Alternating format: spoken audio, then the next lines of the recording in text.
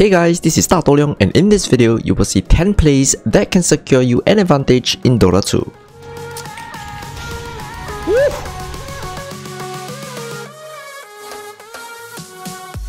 Turning on Bulwark redirects 70% of the incoming projectiles to Mars within 800 range of where Mars is facing, and this works in the Fog of War. If you're defending a tower against ranged heroes or creeps, you can hide in the fog to avoid spells and defend it by turning on Bulwark.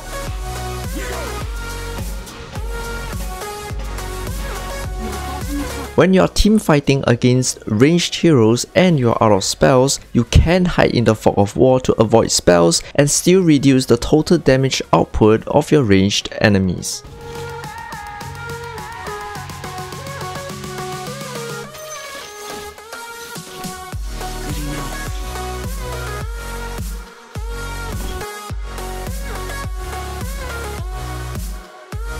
You can tell where your enemy is TPing by looking at the direction they are facing during the TP.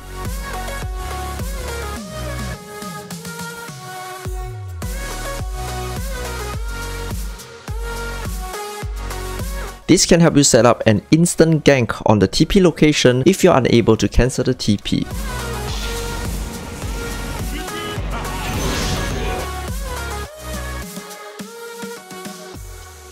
When you're farming through the neutral camps, take note of the timings. If the timer is very close to the minute mark, pull the camps out of the spawn. Don't kill the creeps. Wait for the new camp to spawn, then you kill the creeps. This way, the creep will spawn as a stack, and you will get bonus gold if any of your teammates kill the camp while you move on to other lanes or camps to gain gold.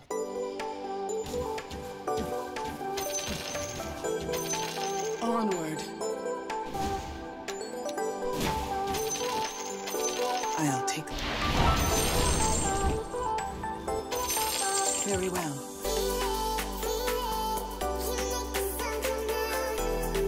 This is a very dangerous trick, and you only want to do this when you're completely sure that none of your enemies are in the Roshan pit. If you have a gem in a courier, you can fly it into the pit, drop the gem, and scout possible Roshan spawn.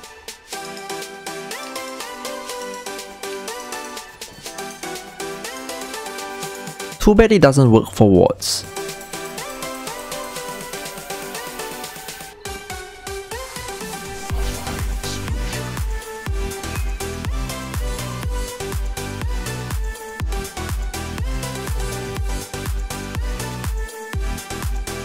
If you're playing with a red on your team, you can get Boots of Travel too and execute an instant save to bail out your red. Channel Dark Reef to a safe position. Wait for 1 second and TP to your ally. The delay time is based on the level of your Dark Reef, so a max level Dark Reef, you can wait for about 1 second or less. This save is almost impossible to stop, so the red can play as crazy as they want.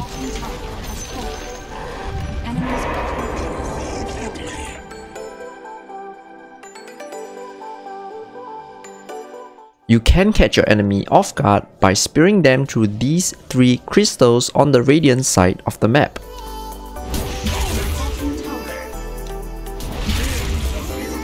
The other 2 crystals sadly don't work.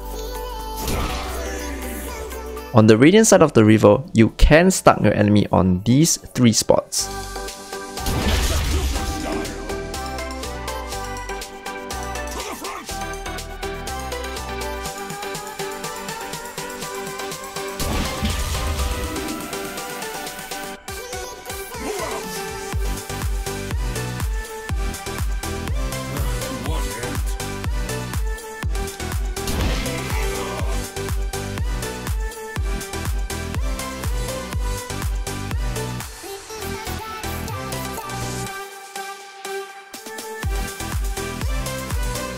You can transfer gold to your teammates with Sentry and Observer wards, but you have to do it in a specific order. Get your teammates to drop sentries, purchase the Observer ward, then sell it.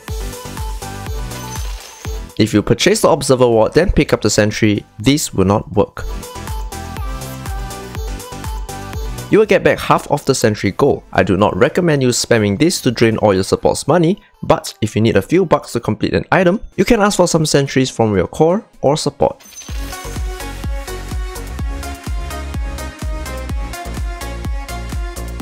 Eel Scepter can be seen as a counter to Spirit Breaker to stop the charge, and because Eels ignore status resistance, Spirit Breaker's Bulldoze is rendered useless.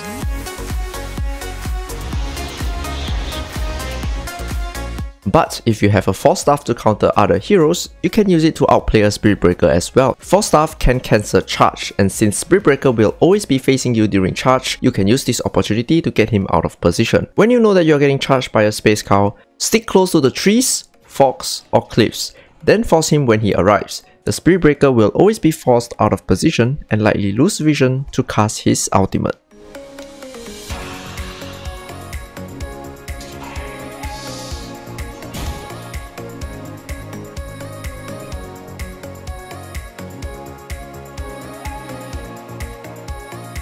Dota 2 uses pseudo-random distribution for most of the luck-based abilities. For example, Faceless Void Time Lock. This means that if you bash on your first hit, it is more unlikely for you to bash on the second hit, and if you didn't bash for a long time, the chances of you getting a bash is higher.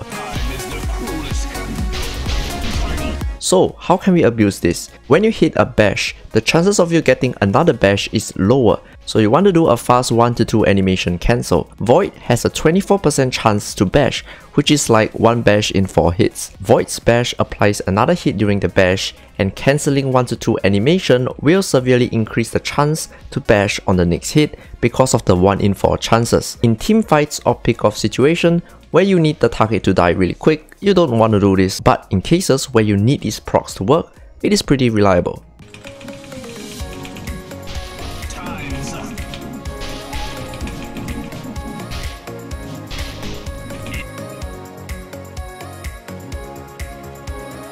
Tiny's tree will apply debuffs that affects Tiny's normal attack. So if you have neutral items like Groove Bow, you can throw the tree at the enemy from the fog and reduce the magic resistance by 15% before executing your combo.